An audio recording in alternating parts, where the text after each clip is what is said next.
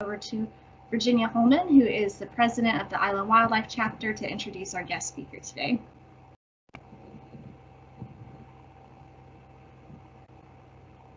Unmute myself. Hi, I'm Virginia Holman. As Madison said, I'm the chapter leader of Island Wildlife. We're located in the Cape Fear region. And today we're happy to host Paula Gillikin. Paula is the North Carolina Coastal Reserve and National Estuarine Reserve Research Reserve Central Sites Manager. That's quite a mouthful. She's an environmental specialist who manages 2 sites of the 10 sites that comprise the North Carolina Coastal Reserve. She manages the Permuda Island Reserve in Onslow County and the Rachel Carson Reserve in Carteret County. She also works on advancing solutions for the coastwide problem of abandoned and derelict vessels and marine debris. She received the North Carolina Coastal Federation's Pelican Award in 2020 for helping manage and organize the removal of nearly 127,000 pounds of marine debris from waterways around Beaufort. And in 2018, Paula was awarded the prestigious Governor's Award for Excellence in Public Service.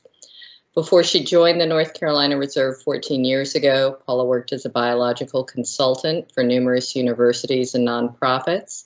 She managed the Ecology and Conservation Laboratory at the Duke University Marine Lab. And Paula holds degrees in environmental science and biology from the University of North Carolina at Wilmington, and a master's degree in animals and public policy from Tufts Veterinary School near Boston. And welcome, Paula.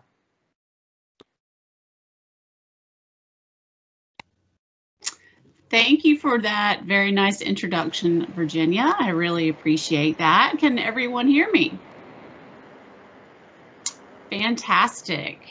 So I'm so happy to be here with you today to take you on an adventure to 2 sites of the North Carolina Coastal Reserve, and those are the Rachel Carson Reserve and the Permuda Island Reserve. Great. It's not uploaded like it was before, so you have to bear with me because I'm not seeing my notes now, but we should be good to go. All right. So today, I'm going to take you on an adventure. So it's not going to be your typical presentation, but I want you all to hop on a boat with me. So imagine we're starting on a 27-foot Carolina skiff in the shallow waters of the Rachel Carson Reserve. And we're going to do some background information on the reserve program first, but it's a beautiful day, so I think we should start off in this skiff right here, leaving from the NOAA lab in Beaufort. So this is our only passenger vessel that we have in the reserve program that's kind of dedicated for that use. So I want y'all to go ahead and hop on board with me.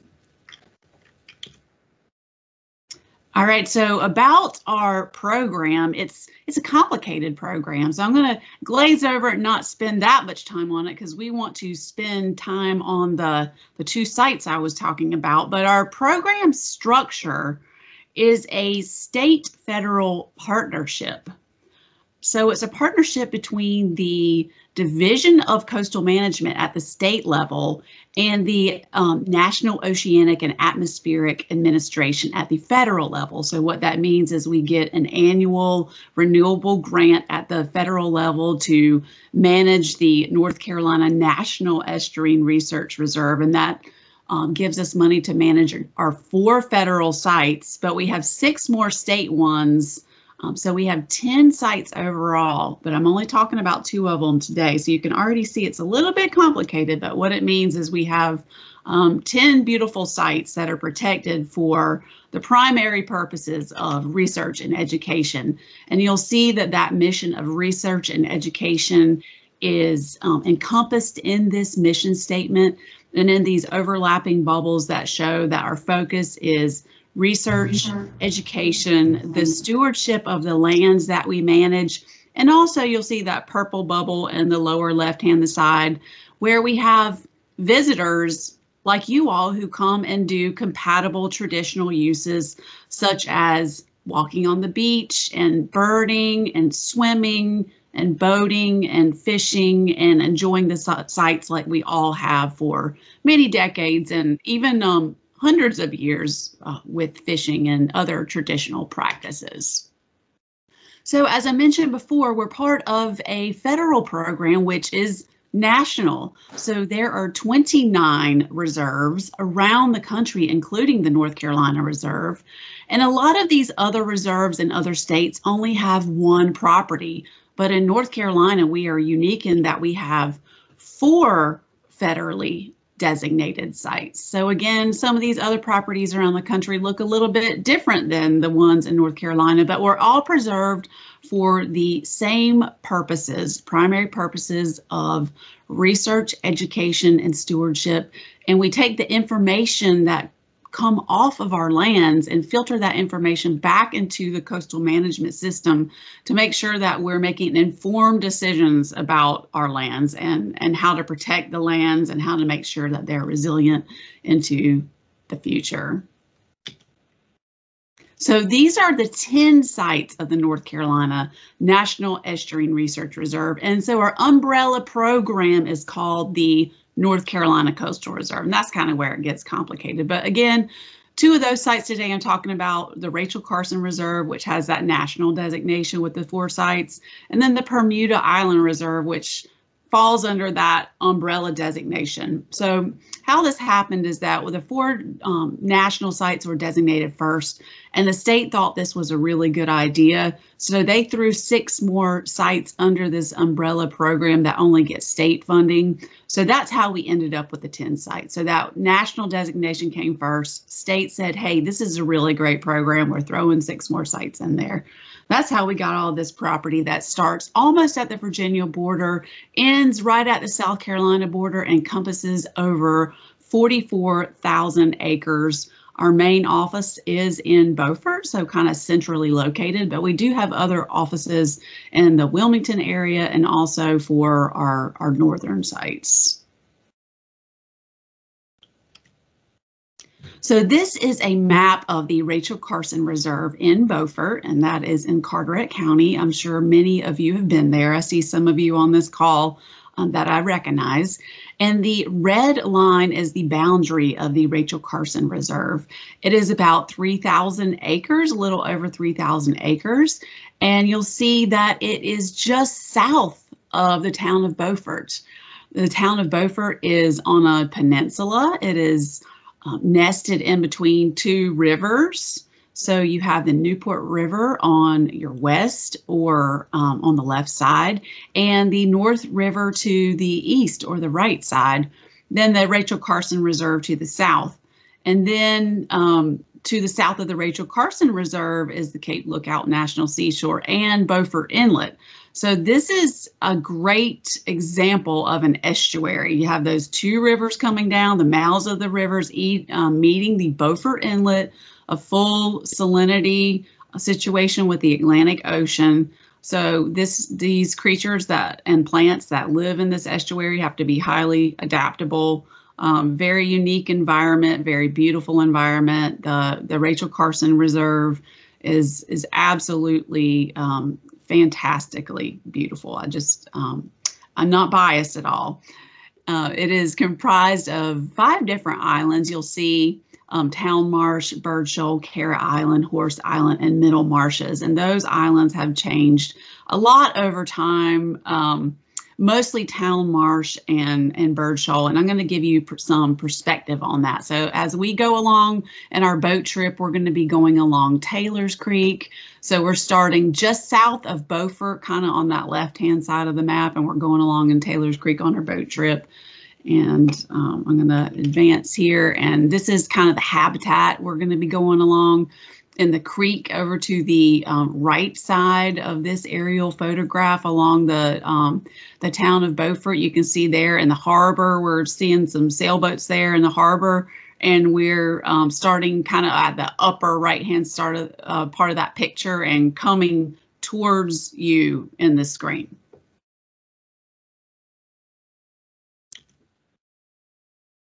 And so that previous picture, let me go back to that. So that is looking to the west. And then this picture of the Rachel Carson Reserve is looking to the east. So our bow of the boat is facing to the east, and we're over towards the left hand of the picture in Taylor's Creek. Hey, Paula, Virginia, Yes. I've lost your screen. Oh, you have? I don't know if anyone else is experiencing the same problem. All right, I'm going to reshare and see if it comes up. Can you see it now? I am able to see it now. Thank you. Okay, so we're looking to the west here. So our stern of the boat is pointing in this direction, and our bow of the boat is pointed in this direction, and we're in the upper left-hand creek here, pointing to the east. The special thing about this reserve, and something I learned recently, is that my 6th great-grandfather owned the part of the island you see in the upper part of this aerial photo. So it kind of solidifies the bond I have with this land. And my first cousin, 5 times removed, owned the upper right part of the island in the 1800s, and the 6th great grandfather owned the upper left part in the 1700s. So I kind of have a deeper bond to the site than I even did before. So just an interesting tidbit there. So this is an aerial perspective now. And so what you're seeing with these white, round, sandy areas on the north side of the site as we go along, these are elevated areas of sand deposition that the Army Corps of Engineers, when they dredged out this creek that we're motoring along in, to make it deep enough for navigation, for economy, for the Menhaden boats that were really prospering in Beaufort in the early 1900s. Through the early 2000s, they put those dredge spoils up on the northern part of the island. And the Rachel Carson Reserve was designated in 1985.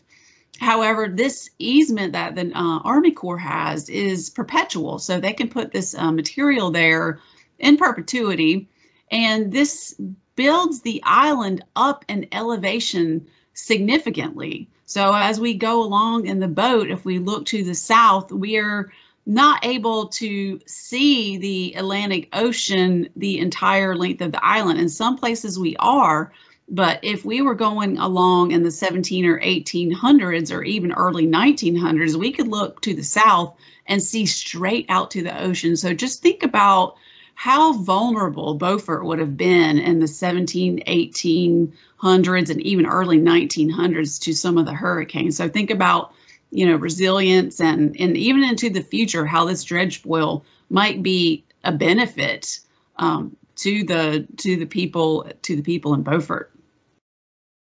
So just think about how this looks now, and this is how the reserve looked back in 1942. So you'll see some of those circular areas down on the west end of the site and the right end of the site in this photo.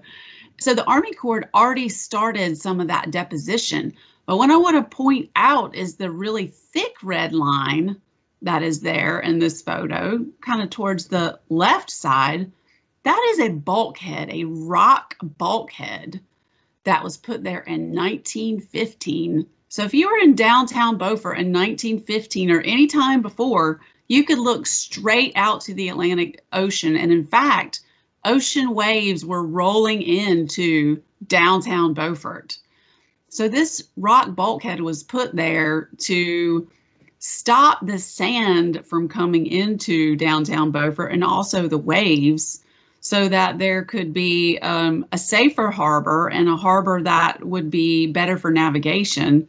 And so this rock bulkhead ended up stopping sand, and over time the Army Corps deposited more and more material there and built it up, and the town is much safer, but it looks drastically different. And I love maps, so I like showing this change over time. So Town Marsh, here's what it looks like now that it's built up. It looks a lot different, and that rock bulkhead is almost completely buried underneath. So we're the boat and the red arrow, and we're going along in Taylor's Creek, and we've kind of dipped into some smaller creeks in the area of a place called Deep Creek, and it is anything but deep. And so what are we going to find here in this Deep Creek area? Where we're going to find diamondback terrapins, and we'll find a lot of them. So this one on the left is an adult female. And the one on the right is one that the mayor of Beaufort found when he was doing a cleanup on the island. And you'll see that it is larger than the size of a quarter. He found it in October a few years ago. So it was a little bit larger than a hatchling. So it had probably hatched that year. So lots of terrapins all around the site. And so now we're moving closer to Carteret Island. And so in 1976, Carteret Island was advertised for sale in the News and Observer paper. And local people, citizens, marine scientists, conservationists became very upset that Carteret Island was for sale. There were wild horses there. People didn't want, a bridge to be built. They didn't want it to be developed. And so the Nature Conservancy ended up getting involved, and it ended up eventually being protected, but it was kind of scary the way it got protected. It was because there was a glitch with the way the auction of the land was going to happen. There was a legal glitch with it. So thank goodness for that legal glitch, or the Rachel Carson Reserve may not have received the protection that it did receive. So now we're coming up on the boardwalk to Carteret Island, and this is a way, if you want to come back and visit, a great way. You could take your own motorboat there, or a kayak, or a paddleboard. You could launch at any one of the many public access areas that are found on the mainland of Beaufort. You can find a brochure on the town of Beaufort's website that shows all the launch points where you can launch your kayak. One of them being the boat ramp right across the way at the intersection of Lennoxville Road and Front Street. Also at this boardwalk, you will find a fenced-in restoration area. And if you're wondering about the fence, the horses consider this plant within the fence like Ben & Jerry's ice cream. So we have to fence it in, and I call this an exclosure area so that the horses won't eat the plant. But this plant is the seaside little bluestem Schizocarium littorale. And this is the host plant to the federally rare crystal skipper butterfly, or A. Tritonopsis quinteri. It only got its species name several years ago because it is so rare. And it's only found in this part of the world. So the Carteret County area down into the Onslow County area. And there are areas of the reserve where we are losing a lot of its habitat. So we're reestablishing the habitat in other areas of the reserve to kind of mitigate that loss. And so what are some of the other things that we'll see as we're taking our boat trip around the reserve? Well, we will see as we get out to the Middle Marshes area, we'll see nesting egrets and their young. We will see, if we're lucky, gray fox and maybe some of the non-native red fox. We'll see whelks and bottlenose dolphins if we're lucky, several different species of fiddler crab, and of course our native North Carolina oysters, and that is just a handful of the species that we'll be lucky enough to see. Lots of protected species on the site. Again, we've talked about the diamondback terrapin. We could see piping plover, the American oyster catcher in the upper left-hand part of this photo. I have my go bag of. Has a tag on it, which volunteers or staff can report. Those are monitored. And the middle upper, that is a painted, Eastern painted bunting. And on the upper right is a red knot, which is federally threatened, and you'll also see a tag on that. So we are always collecting data on tagged birds and making sure that data gets to the proper authority so that can contribute to their conservation. And of course, we have wild horses. And I know you've heard of wild horses being in numerous locations along our coast, and they are also located on the nearby Cape Lookout National Seashore, Shackelford Banks specifically. And this herd is related to the Shackelford Banks herd. You could consider them to be cousins. They have some similar DNA markers. However, they don't intermix unless it's during a hurricane that may wash some horses off of our island that land on the Shackelford Island. That has happened. The last time it happened was in Hurricane Isabel, but those animals were brought back to the Rachel Carson Reserve. We have a herd of around 30 that we try to maintain. We currently they're a little fewer than 30. We manage those with birth control, and you'll see in this photo I'm in the lower right with a dart rifle, and I am searching out a select female to administer birth control to. This is a non-hormonal immunocontraceptive birth control that select females get once per year. And after several years, they could be permanently sterile. So we're careful about who we birth control. We actually had a foal that was born in the past several days.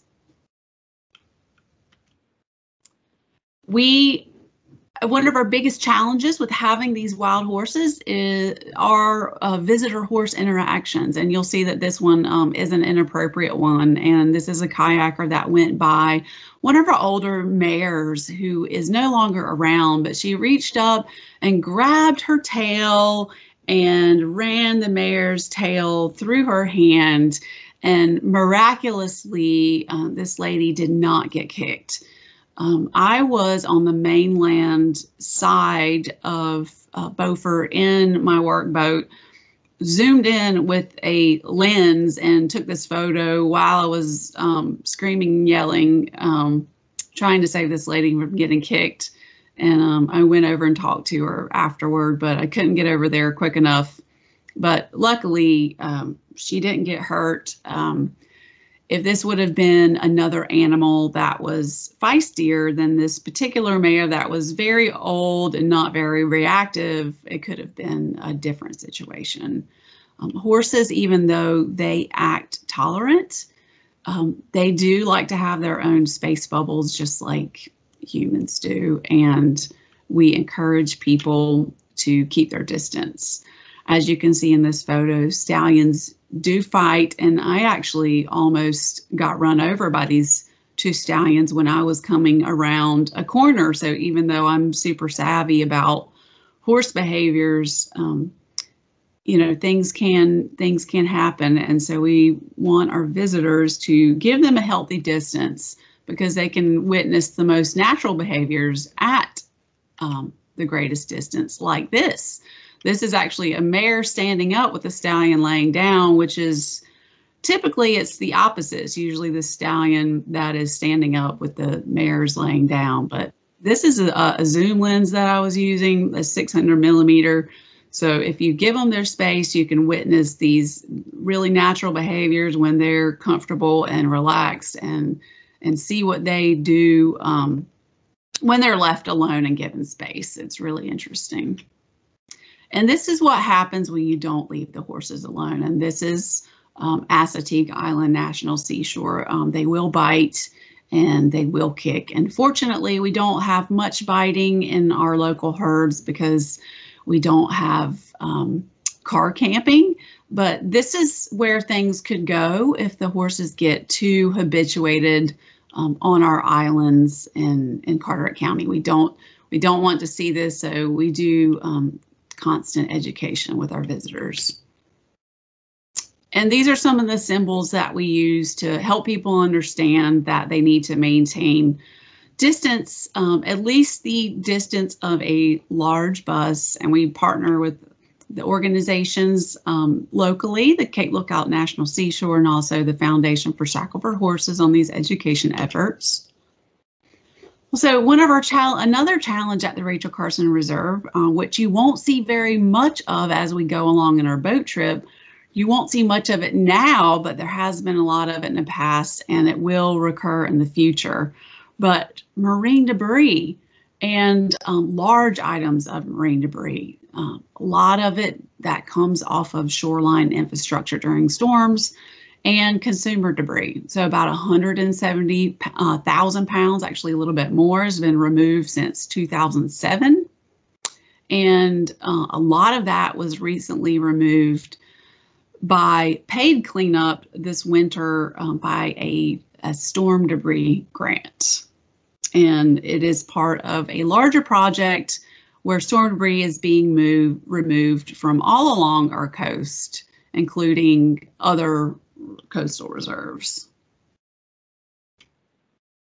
So now we're going to jump down to the Permuda Island Reserve, and we're all going to jump on kayaks and paddle boards because the waters around Permuda are pretty shallow, and it's a better trip if we do it by kayak or paddleboard. So this is the Permuda Island Reserve, and it is a thin strip of land. It's in Onslow County. It is nested between mainland Holly Ridge, so that's in the upper part of your screen, and the lower part is North Topsail Beach on the Barrier Island side. It's about 63 acres, and it doesn't encompass a lot of water like the Rachel Carson Reserve did. And this is a view by drone. One of our research fellows captured these images. You'll see a lot of PVC poles in the image, and in the upper left, you'll see a lot of white dots, and I'll kind of zoom in on one of those white dot areas here in a minute. Those are areas that delineate oyster leases. So oyster leases are found all around the shores of the Permuda Island Reserve. And an interesting fact about Permuda Island Reserve is that it was once a barrier island thousands of years ago. So instead of the North Topsail Beach or Topsail Beach area being the barrier island, Permuda was a barrier island, but that was a long, long ago.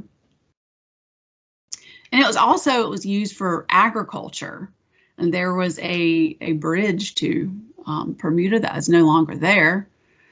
So you can see better in this photo the oyster leases. So some of them are bottom leases near the individual PVC poles where you can't really see anything, but then you can see some of the floating infrastructure along the Permuda shoreline and some of the shoreline of the other nearby islands. Those are floating leases, and we don't approve those. We get to comment on those through the Division of Marine Fisheries, but those are the leases that have the floating systems.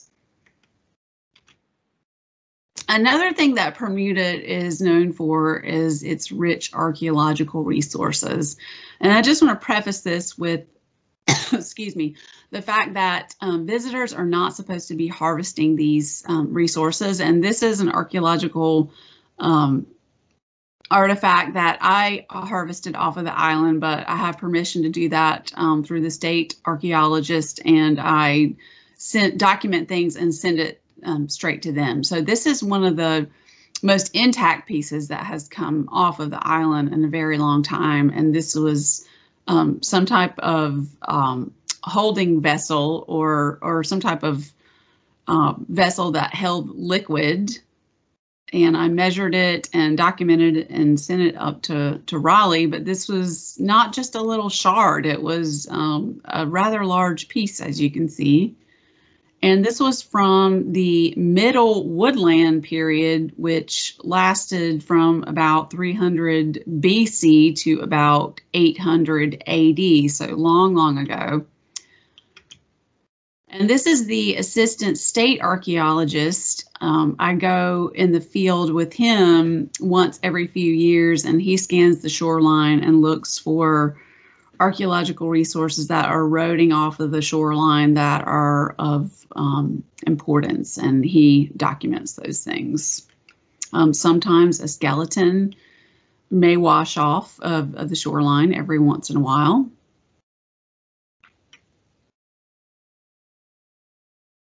And this is a Native American oyster knife that the assistant state archaeologist pointed out to me. I never would have known that's what it was. I would have walked right by it. I think that is fascinating.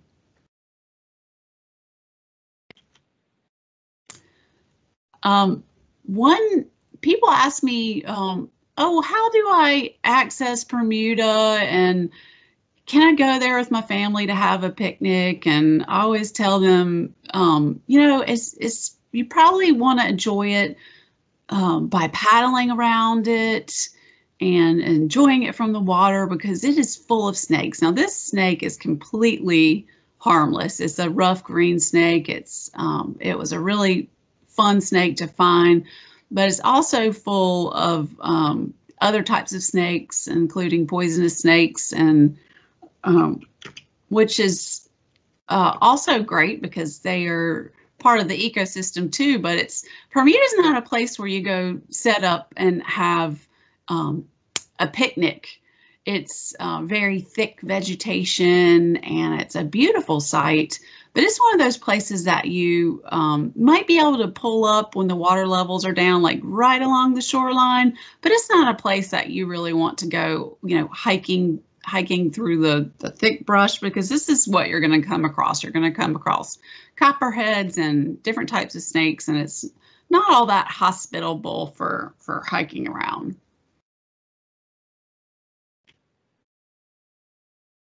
And I just realizing that I'm ending on a copperhead for Permuda, so sorry about that. These are our social media handles if anyone would like to note those. We don't have one for Permuda because that's not typically a site that gets a whole lot of attention.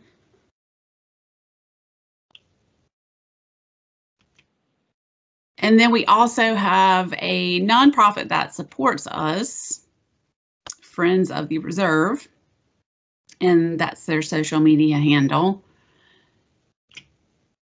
And then here is my email address if you would like to follow up with any questions after we have our Q&A. And with that, we can start our Q&A.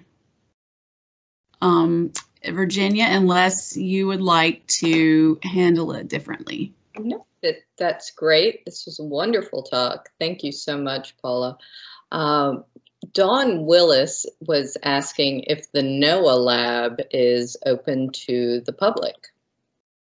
So the NOAA lab in Beaufort is not open to the public right now. When it is in its normal operations, it is open to the public on a limited basis through some reserve programming and some NOAA programming, like through their open house, but not just on a daily basis. Very good. And as far as the marine debris program, why are you all seeing so much marine debris? Are people just discarding their vessels and walking away? Yeah, that's a good question. So it's not just the Rachel Carson Reserve that we're seeing this on. We got, I should have mentioned this, but the Permuda Island Reserve per acreage density had the most of all the reserves from where marine debris was removed. And this is because of the shoreline infrastructure that suffers damage during storms. So this weight that you're seeing, this tremendous weight, it comes from pilings, it comes from dock sections, it comes from heavy items like that. And the significance of those things is that it damages habitat. So it can suffocate some habitat. Some vegetation or a lot of it will come back. However, it gives a chance for invasive species to take over that habitat before the native vegetation comes back.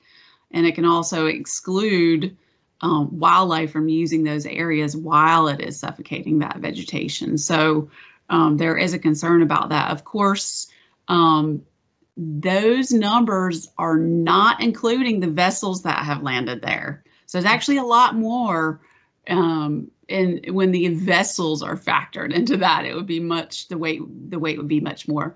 And the consumer debris is a very small portion of that weight. Mm-hmm. And the consumer debris is mostly discarded carelessly, is not mostly not left on the site by people bringing it onto the site and just leaving it on the beach. Some of it is, mm-hmm. but most of it is flying out of boats. Most of it is getting away from people carelessly. They're not throwing it on the ground. It's just being careless, not securing debris, using single-use products that easily get away from people and blow away. Like I said, some people are irresponsible and leave it on the site, but that is a very small proportion of what we're finding on the island, because you can kind of tell when they leave it on the beach versus when it gets away from people. Okay, good. John is asking what types of protections are available for our state fisheries through the reserves. So we allow commercial fishing within the reserve sites. That is like a protected use mm-hmm. within the reserve sites.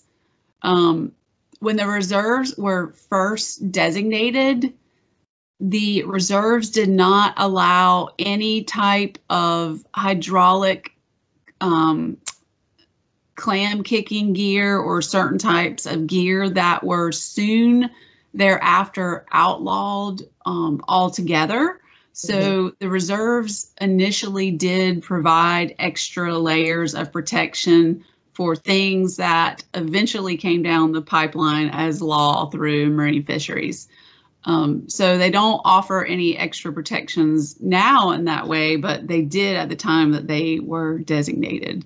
I'm trying to think in additional ways. Our data has contributed to additional protections in fisheries.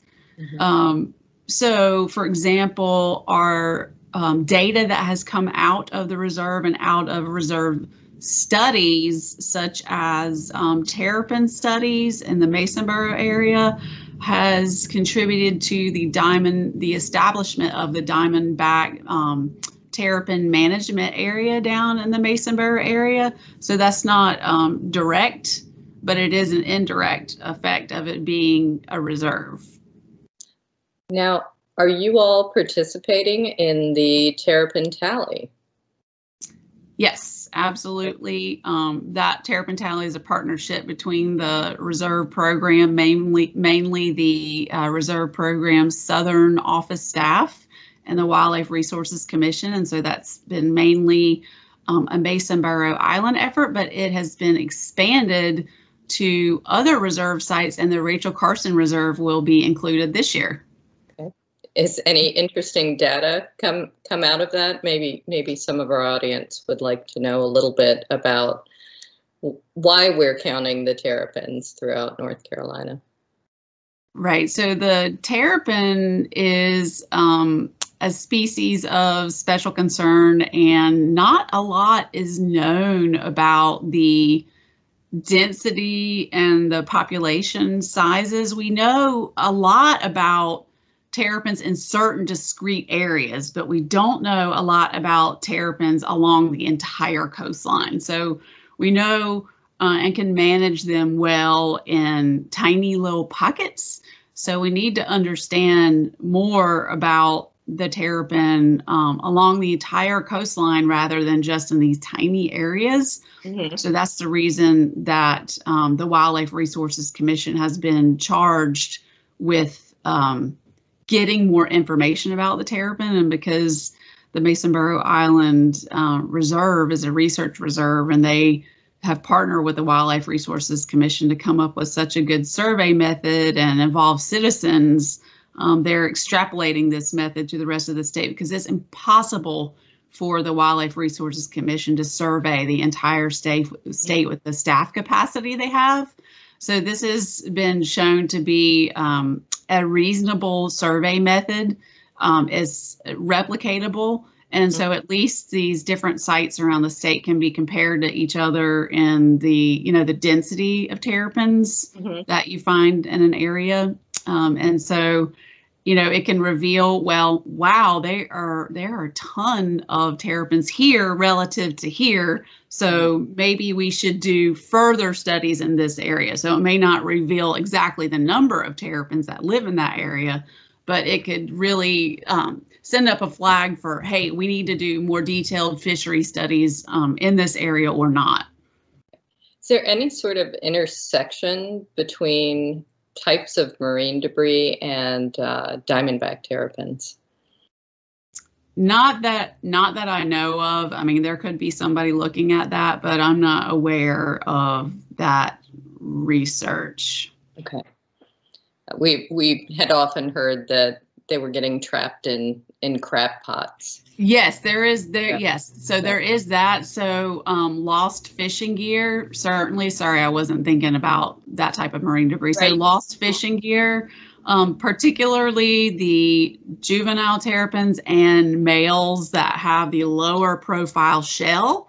So the mature females that have the higher profile shell. So an old female can't fit in a crab pot, whereas the subadults and the males with that lower profile shell can fit right in there.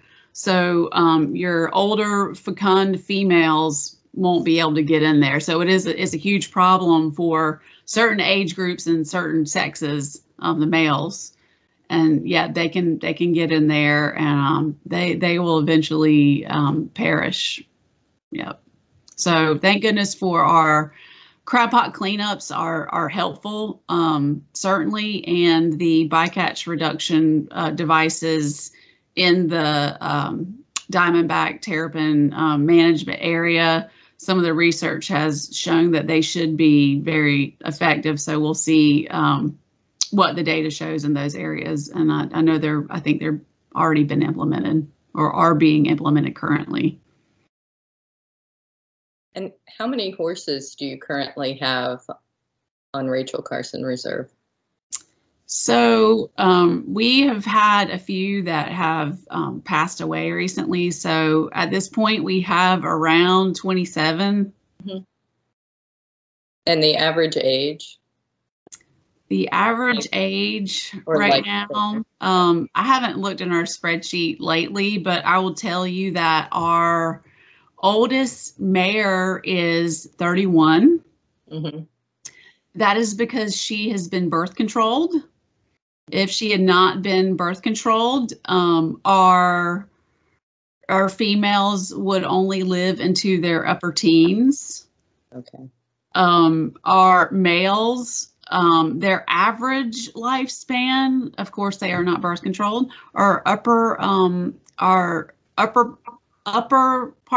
lifespan would be into the 20s for the males. However, their average lifespan is upper teens.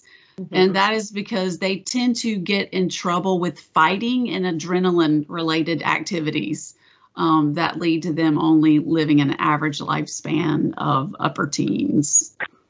And I assume there's not a lot of intervention for that sort of thing because yeah, we try to let them be as wild as possible. However, they do get into trouble sometimes. If they get into trouble and it is caused by something that a human has done, we will intervene. Okay. Also, the horses are very present on the Beaufort waterfront. And if something happens to a horse and it's right in the public eye and it's upsetting to numbers of people, we will intervene. Because that can be quite traumatic for families who are recreating on the beach. we will intervene and we will, try to get the animal out of the area, or we will tranquilize the animal and try to fix the situation and wake the animal back up, or we will euthanize if it's a morbid condition. Very good. Logan is asking, is there a reason that the mares who have birth control have a much longer lifespan? Yes, it's just a matter of wear and tear on the body. When you don't have a foal every few years, you're much healthier. You have a better body condition. You don't get as thin during the winter, and you can live a longer life. Very good. Does anyone else have any questions they'd like to ask Paula? You can raise your hand or type something into the chat box. Or Paula, is there something else you'd like to tell people about the reserves or would like people to know? Yeah, I would just encourage people to go to nccoastalreserve.net and look at all 10 of our sites.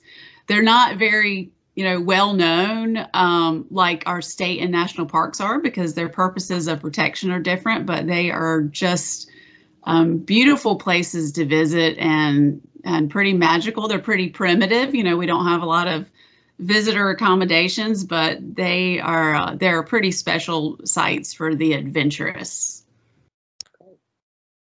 Cool. Yeah. I have a question that has come in. John wants to know, is trawling in estuarine reserve waters and use of unattended gill nets allowed in reserve waters, and what effect does that have on juvenile fish populations? So trawling is all based on Division of Marine Fisheries rules. So I don't know in all reserve boundaries. I can't remember, which reserve boundaries would allow trawling and which ones wouldn't. But that's all that's all covered under Marine Fisheries rules. It's not covered under our rules. And then gill nets are also covered under Marine Fisheries rules. So we don't cover that directly under our rules. And yeah, I don't know about, the impacts. Certainly trawling could have, impacts on juvenile fish populations depending on the pressure. There's a lot of ifs. And, that would be hard for me to address that, just be depending on the intensity of the trawling. And that's just a hard question for me to address, but that's not something that we directly manage. Very good. Well, this was fantastic. We're getting lots of thank yous and great presentation in the chat box. And it was a fantastic presentation. I really appreciate you joining us today and speaking with, excuse me, Island Wildlife. Next week, Tuesday at 12 p.m., we have ornithologist Lauren Farr from North Carolina State University. She's going to be speaking about birding basics. So if you've ever wanted to go birding and don't know exactly what to look for, Lauren's going to tell you how to do it like a pro. So we're looking forward to that talk. And that's it. Thanks so much. Thank you, everybody, for your interest. Bye-bye.